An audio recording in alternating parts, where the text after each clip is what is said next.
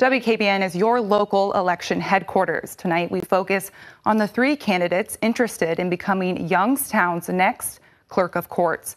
First News senior reporter Jerry Ricciuti tells us all of the candidates have views on how the office should move into the future. After 23 years in the Youngstown Clerk of Courts office, Richard Hill is now looking forward to succeeding his boss. I'm ready to go from day one. I understand the caseload. I'll be able to undertake the caseload, and I understand the operations of the court. Sarah Brown Clark has been clerk since 2000, but she's retiring at the end of the year. Besides Hill, City Law Director Jeff Limbian and paralegal and former school board member Corrine Sanderson are challenging for the seat.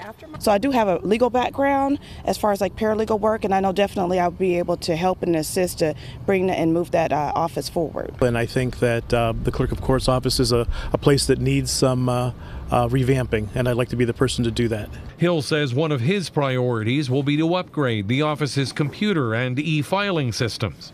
We're going to be able to have electronic payments for every division, remote access for the judges, so it's going to be a complete game changer. But Sanderson claims the focus needs to be on controlling costs and cutting back on the clerk's $3 million budget. To offset the budget, they need to know how to collect as far as like the ticket rate. It has to increase. Right now it's at 32%. Limbian believes cuts need to be made as well, claiming the office is top-heavy with employees.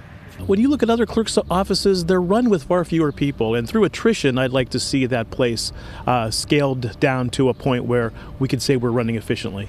Hill argues the current staff of 26 has seen an increasing workload.